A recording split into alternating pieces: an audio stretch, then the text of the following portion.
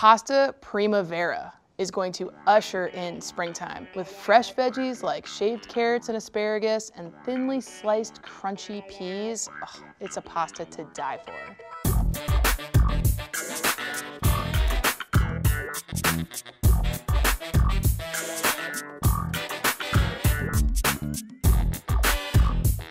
First thing we're gonna do to make this pasta is shave some veggies. Got our orange and our yellow carrots, the purple carrots. We wanna keep these separate. The pigment that makes a purple carrot purple will also bleed out into your pasta and turn the whole dish a little purple colored. So we're gonna keep them separate and add them just at the last minute. The reason I love to shave veggies for this pasta is so that they match the width and size of this gorgeous tagliatelle pasta. All right, we've got all of our veggies peeled. Now it's time to drop the pasta. The first thing you're ever gonna do when you're cooking pasta is boil the water, right? But the one thing you wanna remember to do is not add the salt until the water's already boiling and you're ready to cook the pasta. This will avoid any unnecessary evaporation. And when I say salt, I mean salt. If you're new to cooking pasta, you wanna make sure that your pasta water tastes like seawater. That's how salty you want it to be. It's usually at least a few tablespoons for 1 pot of water. This is bronze dye extruded pasta. And yes, that's a mouthful, but when pasta's cut with a bronze dye rather than a Teflon one, you end up with this slightly floury, rough texture on the pasta. And not only is this delicious because it's made of durum wheat, but the starch is gonna rub off into the pasta water and make our sauce really silky and thickened.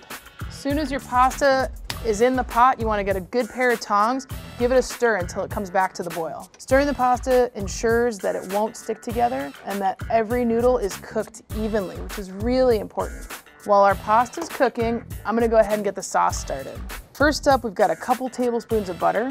We also have a couple cloves of finely chopped garlic, and this is just gonna add some depth and punch to our pasta. I'm just gonna cook this until it's soft and fragrant, and then I'm gonna start building my sauce. A little bit of water to get us going. Oh yeah. Stir in some butter bit by bit to create a base emulsion. And an emulsion is just a fancy word for creamy sauce. Our pasta is ready. It's at a stage we call molto al dente. All it means is that the pasta is only about halfway cooked. So we're gonna pull it out and we're gonna cook it the rest of the way in our sauce. As soon as you add the pasta to the pan, you wanna start tossing it so it's getting coated in all that garlicky butter. Add a little water. I've got these gorgeous vegetables already shaved and ready to go. And in the time that this sauce comes together and cooks, these veggies are gonna be perfectly cooked. We've got some of these gorgeous sugar snap peas. We're gonna add a bit more pasta water. Now we've got a little more butter, and adding the fat to the skillet is gonna help us to create a creamy and delicious buttery sauce that will coat every single noodle and every single veggie. I think it needs about a 1/4 cup more pasta water for the sauce to come together nicely. Now the super cool thing about pasta water, it already has the salt in it, so you don't need to add any additional salt to this pasta as it's coming together. The starch and the salt from the pasta water make this dish everything it is. It's really important to turn the heat off before you ever add cheese to a pasta. If you add the cheese while it's still on the heat, the cheese is gonna kind of seize up and ruin your sauce, so always add it off the heat. We're gonna go ahead and add in our pea shoots. Fresh chives and fresh tarragon, a little bit of fresh lemon zest and lemon juice goes next. We've got gorgeous grated parm.